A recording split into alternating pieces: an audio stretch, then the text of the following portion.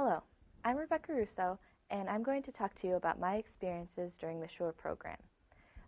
The project I worked on was microsphere production and cracking.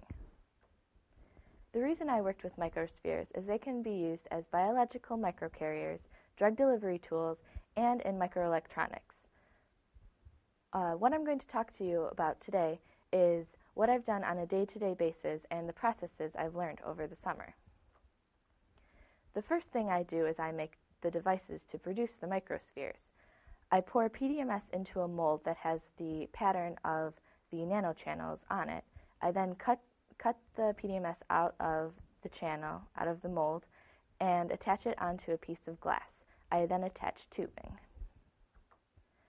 The next thing I do is I fill the tubing with water and put a couple drops of ink into the center tube. I then put PDMS into the middle syringe, and the PDMS is what will actually form into the spheres. I then attach the syringes to syringe pumps, and this allows me to adjust the flow rate of each of the syringes. The size of the spheres is determined by the flow rates that I designate. These are two pictures and a diagram of the flow rates in the microchannels.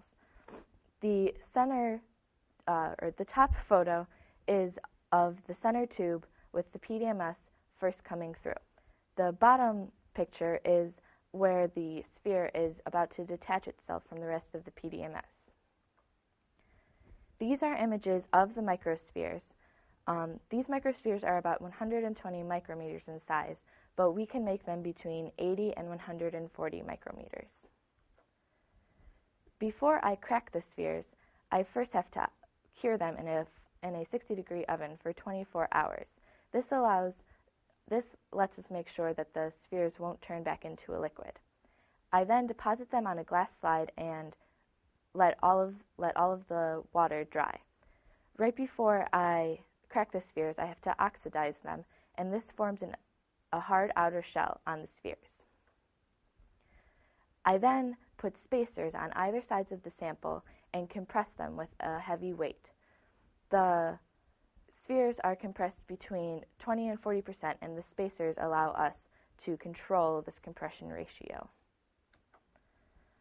One thing that we do is deposit gold on the cracks of the spheres. To do this, we crack the spheres in a solution of water and gold nanoparticles. We then allow the water to evaporate, and the gold nanoparticles get stuck in the cracks. After this, we wash the spheres and we image them with a dark field microscope. What I've been working on this summer is what is the best temperature for the evaporation to take place and what's the best concentration of gold, so that we can really know what's the best process to use. What I've gained from the SURE program is that I've become familiar with many different microscopes. I've gotten the experience of doing research full-time and being part of a research team.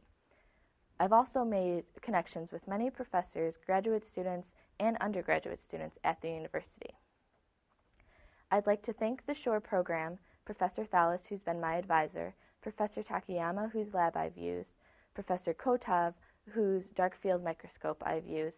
I'd also like to thank Jason, who's been my mentor throughout the summer, and all of the members of the Takayama lab group for everything they've helped me with. Thank you.